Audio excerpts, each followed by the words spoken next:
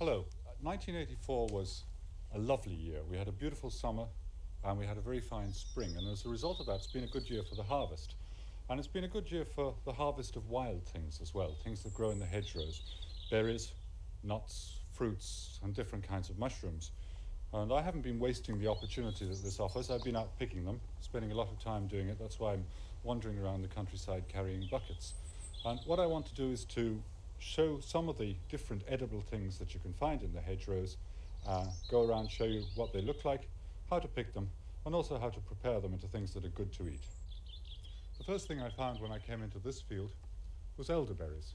This is quite a nice elder tree, and the berries are in absolutely perfect condition. You can tell when elderberries are ripe because the bunches of berries tend to hang down a little bit with the weight of the ripened fruit, and they get this lovely shiny black colour. There's lots of things you can do with elderberries, lots of different things you can make, so I'm going to pick a few of these and take them into the kitchen and prepare a few good things out of them.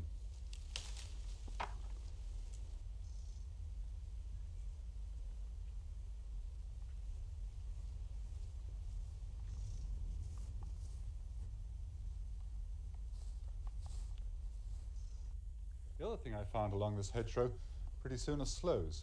These are sloes. They're little blue fruits, the fruit of the blackthorn tree. They look very nice, but in fact, they're incredibly bitter. They nearly take the enamel off your teeth. But you can use them if you prepare them properly for various different foods and drinks. The sloe is in fact the ancestor of all our domestic plums. They're all bred by horticulturalists from the bitter little thing you find in the hedgerows, and some years they're much better than others. This year is a particularly good sloe year, and it's because the plant, the blackthorn, flowers very, very early. Its white blossom comes often early in March. I think the dogs found a rabbit.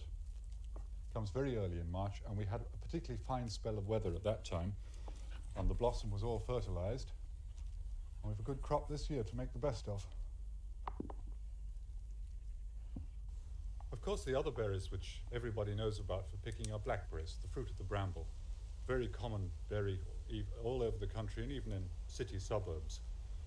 It's a bit late in the year for picking blackberries, but all the superstitions that say that they're actually poisonous or bad for you if you pick them after a certain date aren't in fact true. They're not based on scientific fact. Just the blackberries get a bit squashy, and they're better used for things like jams and jellies rather than things like tarts and pies and this kind of thing. But the blackberries are still there. They can still be picked, and they can still be used.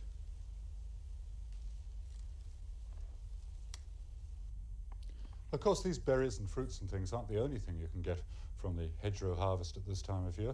There are lots of nuts and leaves and things that you can eat, and there's also funguses, mushrooms, things like that.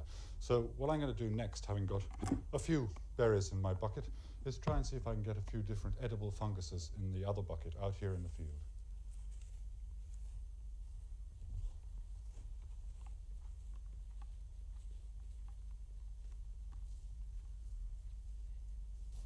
Well, I'm getting a few.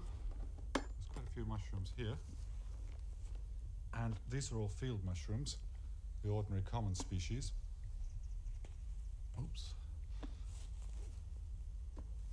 I'm hoping to get a few other kinds over here, because I know there's more than one species in this field. These are puffballs. Puffballs are the safest funguses of all to eat, because there is no poisonous species of puffball in Ireland. And you can always tell them because, unlike most mushrooms and funguses, they don't have the gills underneath. They're just a smooth round ball. But although none of them are poisonous, they're not very good to eat unless they're young. And the only way to tell if they've gone too far to eat is to cut them in half with a knife. And that one has beautiful, firm, smooth white flesh inside, and it's a perfect one for eating. On the other hand, some of them here look a bit dodgy. But this one here is yellow and soft in the middle, and that's not great for eating. But there's one fungus that's the real mushroom hunter's treasure, and that's the giant puffball, a rather rare puffball, much, much bigger than the ones before. And I came across some here. There's a small one here, which is in perfect condition for eating, nice and firm, and an enormous one here. What I'm going to do with this, weighs pounds, is take it back into the kitchen, but all I can carry now, and prepare it to eat.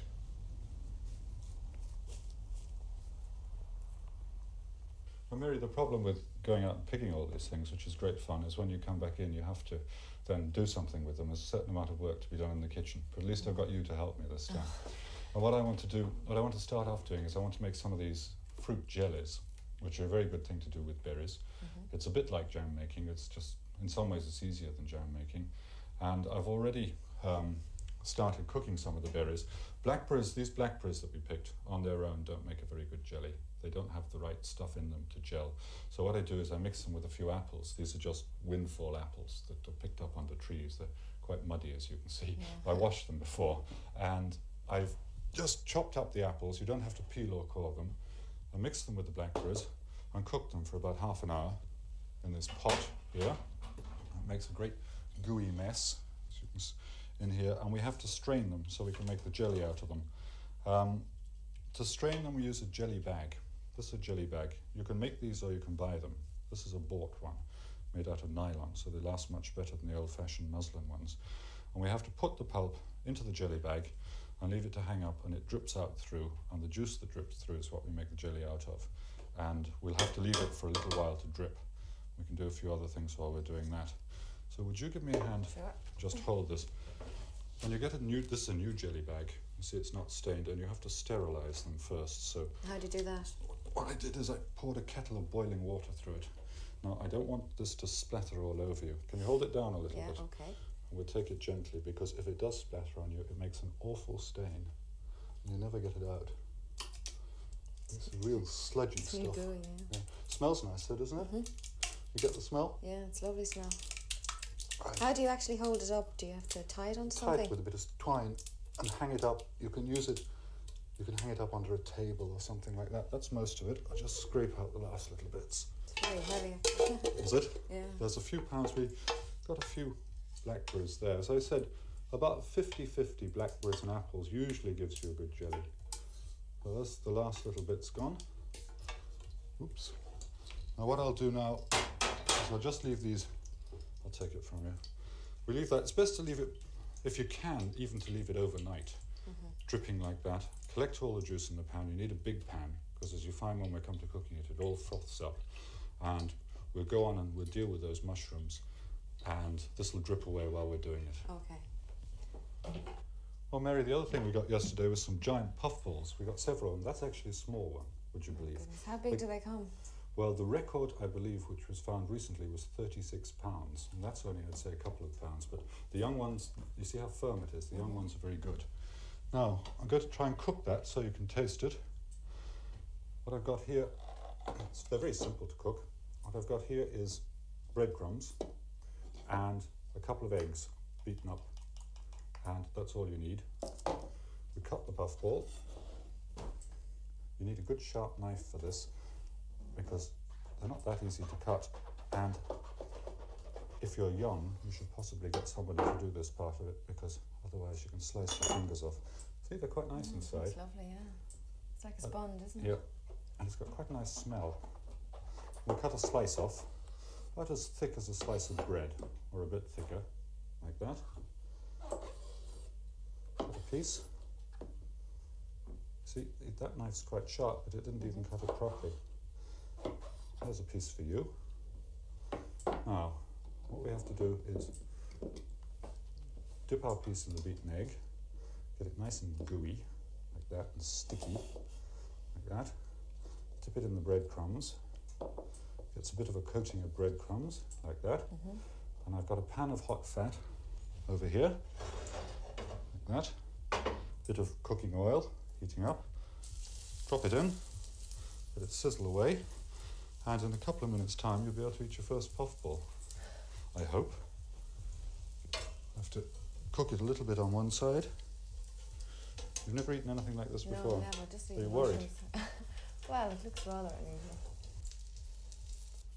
Well, do you usually eat them on their own, or would you eat them with something else? I usually eat them for breakfast with rashers and eggs, fried up like this, like a bit of fried bread. Is that the only way you can cook them, or is there any other way? There are other ways, but it's the only way I've ever done them, and it's so good that I wouldn't change. Right. There you go. Okay.